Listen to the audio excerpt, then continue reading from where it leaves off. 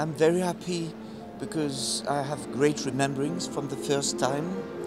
I love this place that is very inspirational and that sounds very well, where you feel close to the audience. I loved also the warmth and concentration of the audience. So I'm very happy not only for the incredible city to be here again. The program creates a contrast between a second half full of light and color, wishing to be in the theme, the Mediterranean theme of the festival.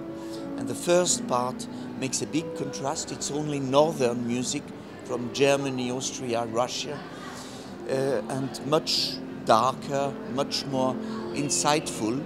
So somewhere there are really two words that are maybe not opposite, but at least complementary.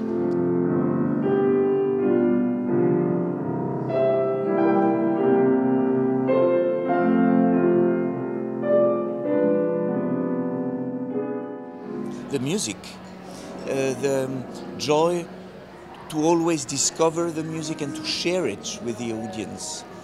Then you forget all troubles of traveling sometimes because you meet new audiences or audiences that you know already, whom you have built a relationship with, and this is what keeps you always wishing to go forward.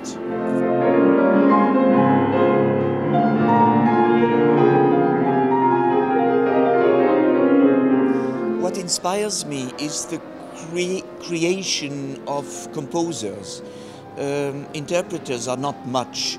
They are just people who try to look at texts and reveal what is behind the text in living time and in sounds.